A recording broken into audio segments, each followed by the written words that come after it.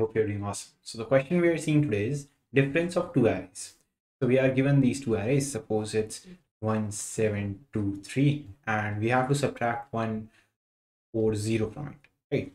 So we have to subtract it in a general mathematical form. There can be carries to be borrowed, and there can be digits like this one and this one. So the one's length is actually lesser than the second's length. But there is one constraint or one privilege that the first number here, that the subtraction is valid, right? Because here this number will always be greater than the number which is to be subtracted. So the answer won't be negative ever. That means it is promised that the result will always be positive number, right? So let's see how we actually proceed to do that. So we'll make an array. Suppose answer is the name of the array, which is equivalent to the array of the larger size among these two, right? So 1, 2, 3, 4. So let's make an array of 4 size. Now we'll initialize a variable called carry and a variable called digit, right? We'll initialize carry to be 0, and d will always be initialized 0 while we jump on to the next digit. Suppose here we are doing the working for these two digits. So now is 3 minus 0 positive, right? That 3 is 3 manageable, is 0 manageable by 3? That means can 0 be subtracted from 3? If the answer is yes, what we do is we subtract 0 from 3. The answer is 3, and we add carry to it. Carry at this moment is 0, so the answer is still 3, and we dump 3 at this index, at the last index of the answer array. Let's name it answer. Now we move on to the next index. Suppose we are here now. Is 4 manageable by 2? No, it's not, right? So what we'll do is we'll take carry of 1. Sorry, we'll take borrow of 1. Actually, we call it borrow, right? That's the correct terminology. Now this 2 becomes 12, right? That's how we actually subtract the numbers, right? Now this 2 actually becomes 12 now, and 4 is certainly manageable by 12, so the answer becomes 8.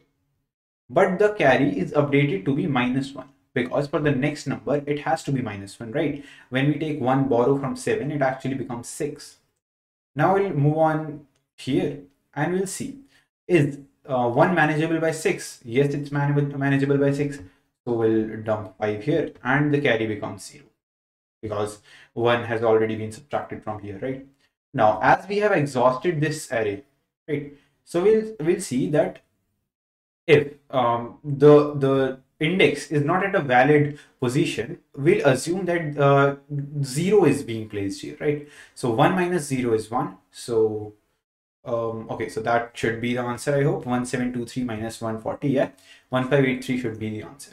Now let's try to code it. And also, if you haven't seen the addition of two arrays, the video of that question, I highly recommend you to see that, because I have explained it more insightfully in that question. Still, you'll be able to get this video, but it will be helpful if you do, right? So let's see.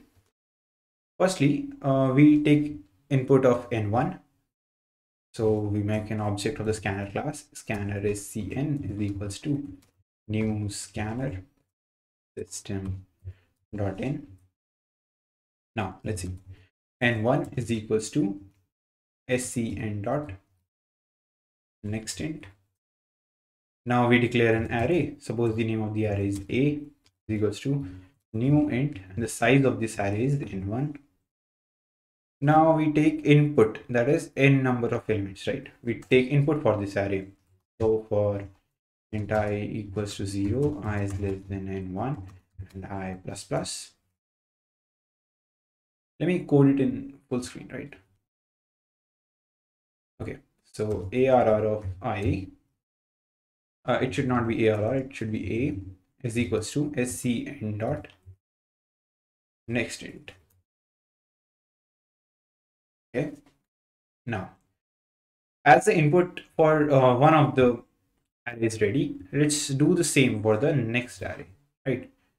Let's call it n2. Let's call this array to be b, and the size of the second array is n2, so we'll make it n2. Also, while looping, let's make it n2, and it becomes b of I, right? So now we have two of our arrays ready.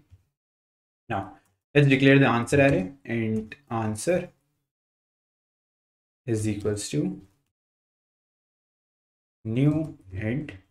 What should be the size of the answer array is the greater among n1 and n2. So if n1 is greater than n2, then it should be n1, otherwise it should be n2. This is just ternary operator.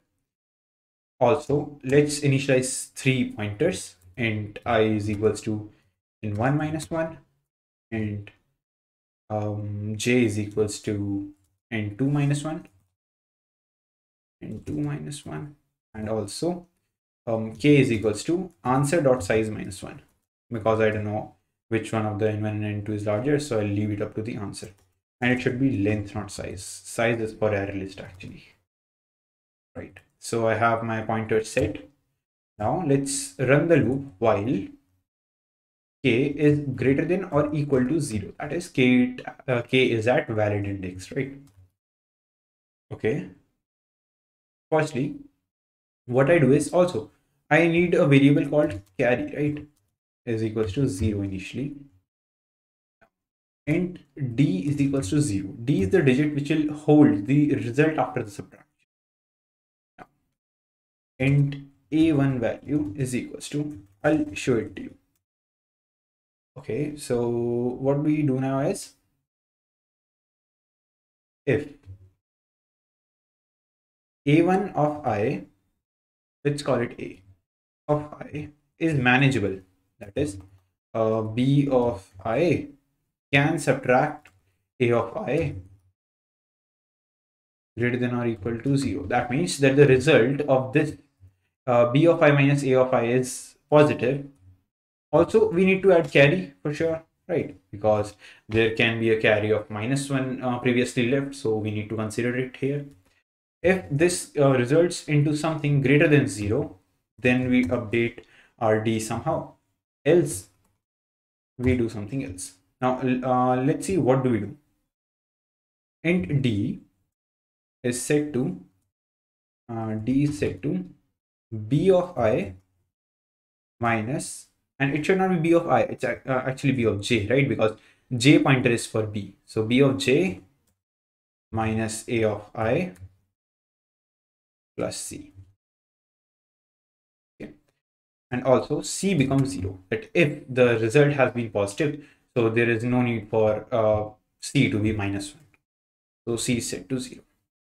Else, what d is set to is b of j minus a of I, but as the result is turning out to be negative, we add 10. That is actually from the borrow, right? So we add 10 here.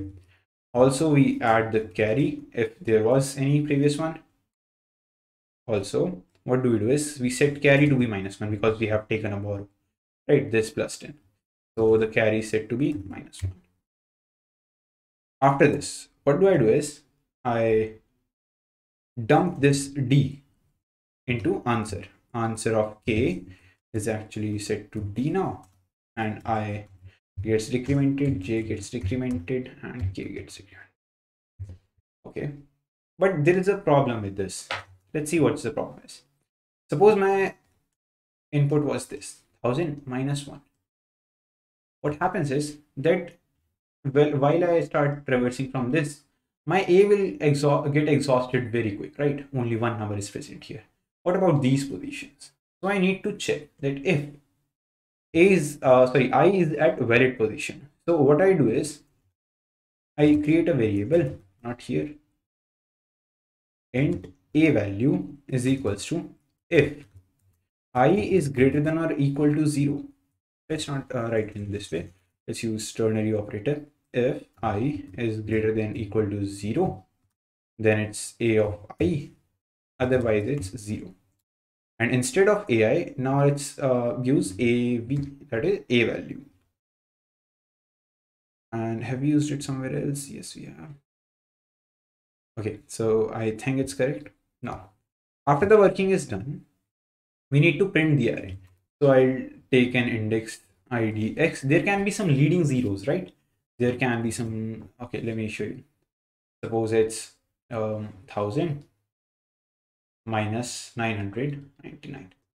The resultant of it will be 0001.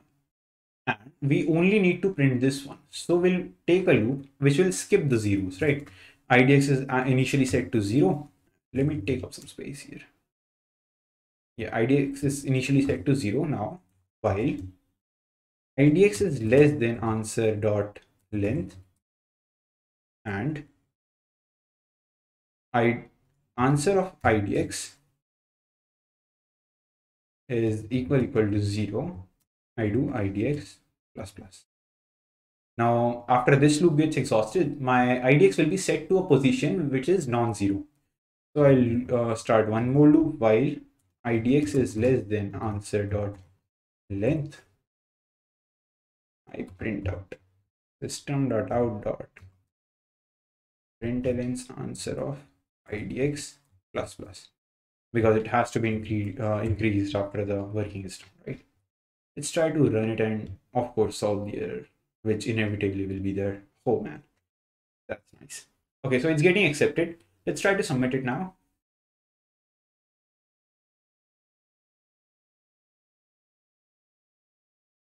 Okay, so it was an easy question if you have watched the video of the addition question, right? And if not, you must be able to get it. If not at once, then maybe you can rewind the video again. So if you like the explanation, kindly hit that like button and subscribe to our channel. Thank you very much.